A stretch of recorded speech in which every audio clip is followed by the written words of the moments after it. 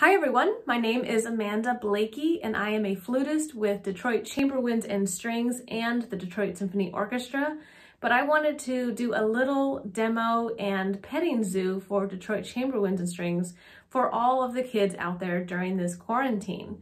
So I'm going to give you a little bit of info on the flute, and I'm going to start with the C flute. This is the flute that we play probably 99% of the time, and it is in fact made of various metals. It used to be made of wood, and then in the late 1800s, a man named Theobald Boehm reengineered the flute, and to this day we use the same engineering with a few minor exceptions, a few extra keys here and there, but pretty much the same. And now we pretty much primarily use metal flutes. Now sometimes people will have a wooden head joint. You can see here that I have a gold head joint, two different types of gold, yellow and rose gold, and the body of my flute is made of solid silver.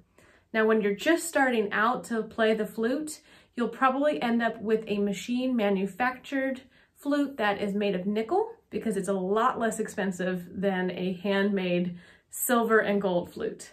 Now why the silver and gold?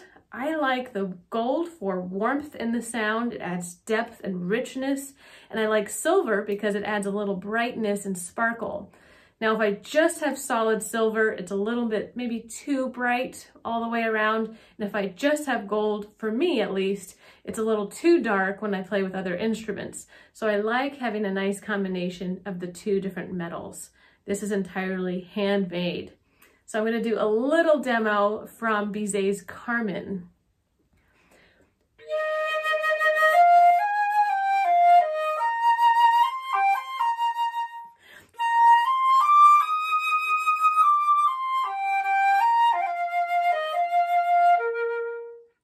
So that's a really lovely, famous solo where the flute gets to play with the harp. It's a very exposed solo.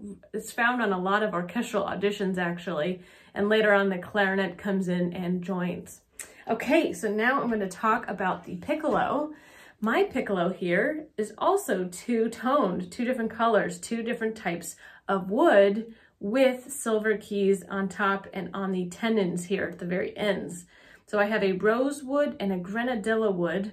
And again, it's just about finding what you like in the instrument.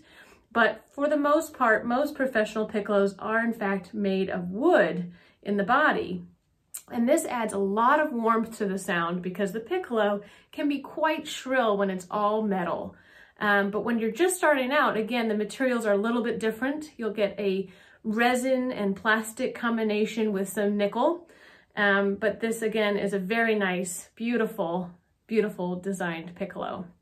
So the piccolo actually sounds an octave higher than the flute. I read the same notes, the same staff, same clef, same fingerings, except for a few exceptions, very minor exceptions, but we can play a little bit low and then a little high, very high.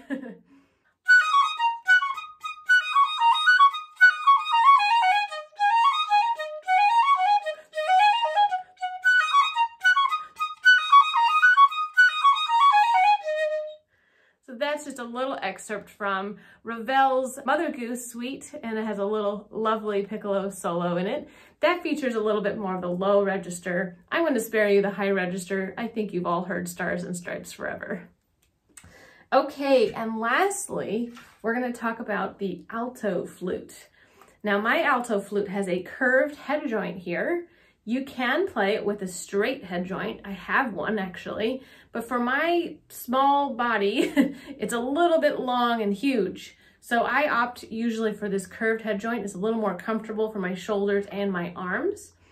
And now this is lower than the flute, the C flute. This is a G flute. It's in a different key, and but the same fingerings. So it has a nice warm sound.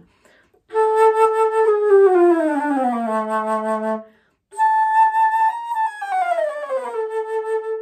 almost sounds like a reed flute or a panpipe. It has a hauntingly beautiful tone, a different color for sure.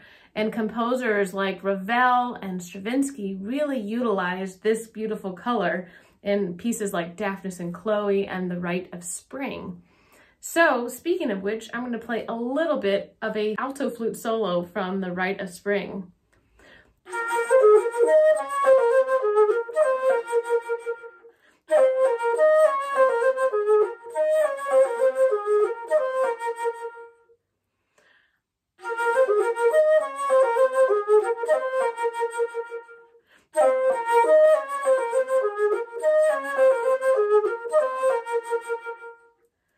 So those are the three main flutes that appear in our general chamber music and orchestral literature. There is a bass flute, which is even larger than this. And of course there are recorders and panpipes and all sorts of little fun whistles and things like that. We don't really use those in our general repertoire, however. So I just wanted to cover these three. And as always, if you have any questions, just write some comments back to me. But I hope you enjoyed this little demo on all the flutes, and stay safe out there and enjoy.